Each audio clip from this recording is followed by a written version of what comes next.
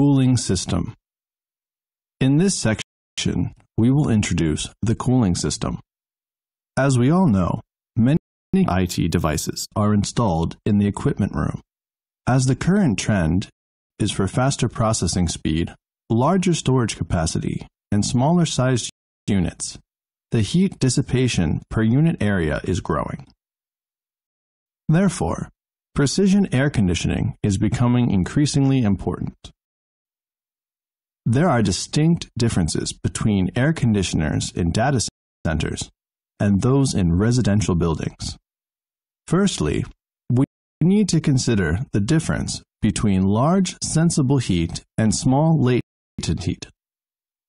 Sensible heat causes the temperature to rise inside the computer room. Latent heat does not change the temperature of the computer room. It only affects the humidity in the air. Precision air conditioners are designed to manage high levels of sensible heat, heat without humidity, emanated by machines, while comfort or standard air conditioners are designed to manage latent heat, heat with humidity, emanated by people. In this way, the cooling effect of a precision air conditioner is more effective in this scenario than a comfort standard air conditioner. The main advantage is that for a large volume of air, there is a small enthalpy difference.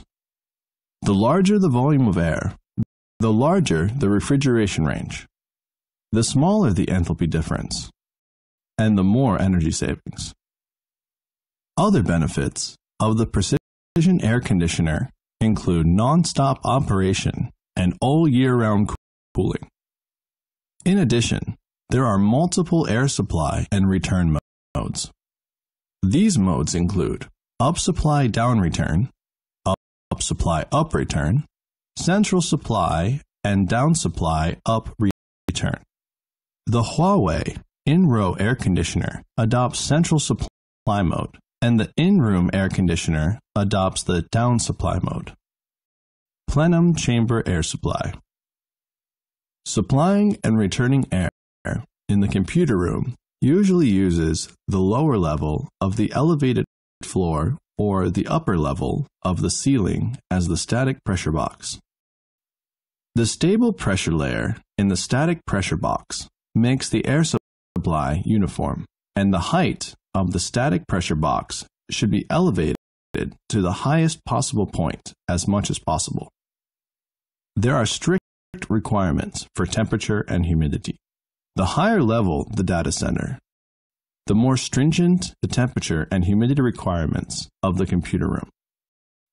Based on the scale and total capacity of data centers, there are currently two common solutions: an air-cooled cooling system and a chilled water cooling system.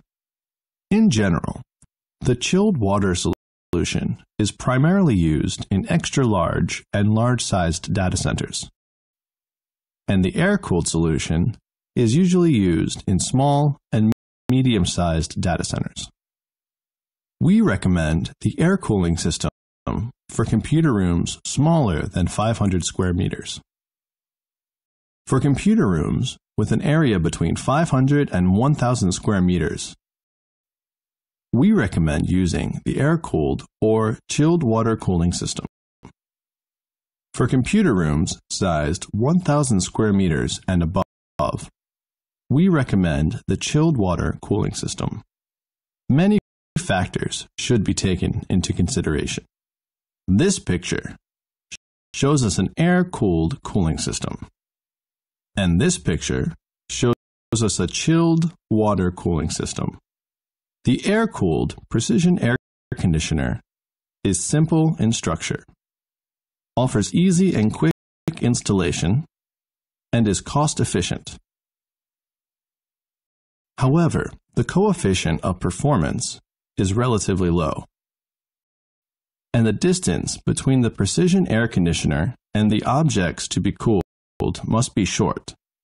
Otherwise, the efficiency of refrigeration is substantially reduced. Concerning heat transfer, the chilled water cooling system is more efficient. There are three cooling configurations: in-room air conditioner, in-row air conditioner, and in-cabinet air conditioner. The in-room air conditioner aims to refrigerate the whole room.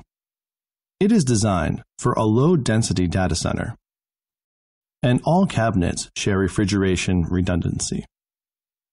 This method is simpler and more cost-effective. For smaller computer rooms, the cabinet is placed anywhere, and there is no special planning and containment for airflow. For a larger and more complex data center, an elevated floor may be used to send the wind to a carefully planned heat channel or cold channel to guide the airflow and adapt it to the cabinet. The in-row air conditioner aims to refrigerate the entire row of cabinets. Compared with traditional in-room air conditioners, the airflow path is shorter. The power of the fan is reduced, and the efficiency is improved. This advantage is very important because for many small load data centers, only the power consumption of the fan will exceed the total power consumption of the IT load. In-row air conditioners use their refrigeration capacity to achieve higher power density. An in-cabinet air conditioner is installed inside the cabinet. Compared with in-row air conditioners, the airflow is shorter, and power density is higher. That's all for this section. Thanks for watching.